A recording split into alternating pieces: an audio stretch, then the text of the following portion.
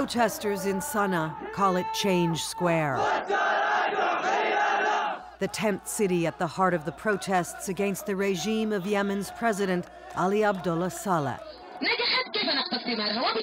They organize here, sleep here, eat here,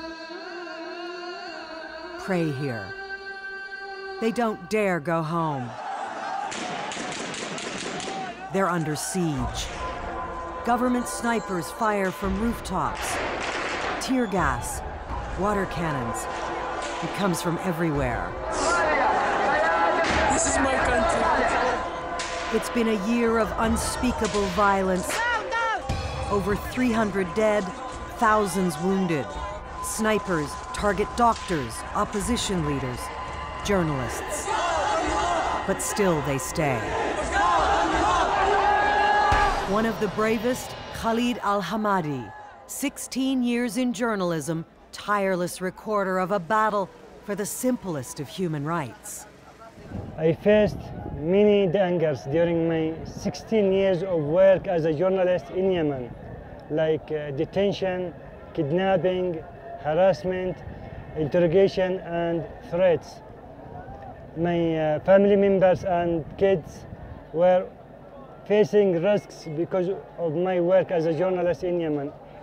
Camped out in Change Square, trying to tell the story of his country.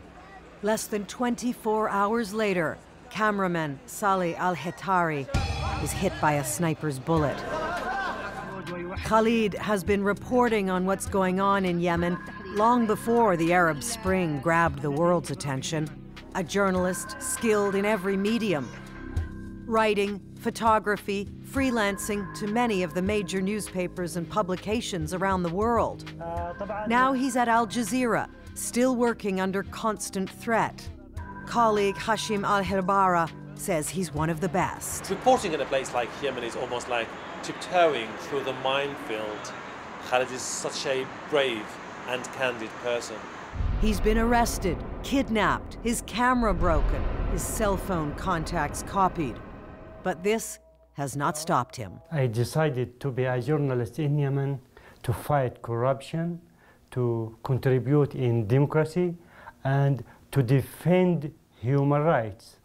This is his country, a place of stunning beauty and great poverty. The poor cousin of the Arab world, thrust into the spotlight 10 years ago by Al-Qaeda. One of the top journalists in the country, yet always ready to help when foreign reporters parachute in from abroad.